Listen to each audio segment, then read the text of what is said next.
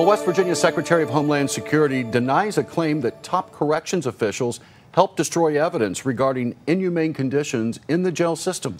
Bob Aaron questioned the governor about those disturbing allegations today. Reaction came at a video news conference to a federal magistrate's finding that corrections officials failed to turn over evidence in the discovery process of a civil lawsuit alleging terrible conditions at the Southern Regional Jail. The magistrate ruled the jail and prison system failed to turn over emails, inmate grievances, investigative reports, and other documents the court and court rules required it to provide. The magistrate says it was intentional.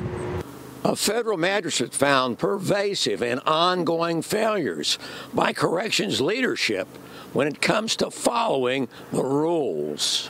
The plaintiffs in the civil suit are seeking sanctions against Corrections Commissioner Billy Marshall, Executive Officer Brad Douglas, former Commissioner Betsy Jividen, and ex-Homeland Security Secretary Jeff Sandy. Newly appointed Homeland Security Secretary Mark Sarcea denied there was proof that corrections officials intentionally destroyed anything. He said a policy most corrections officials were unaware of called for deletion of emails 5 months after a person was no longer employed. There has always been a good faith effort by everybody involved, even the people that got in trouble and are no longer doing the job, but there was always a good faith effort to do it right, to get it done. We may have failed in a few respects, but there was never any kind of idea to destroy evidence or in any way mislead the public. How can we have confidence in these folks to play by the rules if a federal judge says they're not? If people have done a derelict job, they need replaced.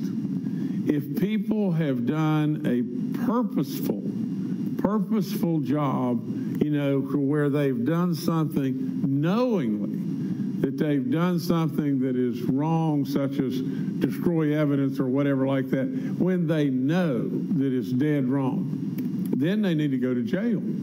Justice was not taking any responsibility and said he strives for transparency.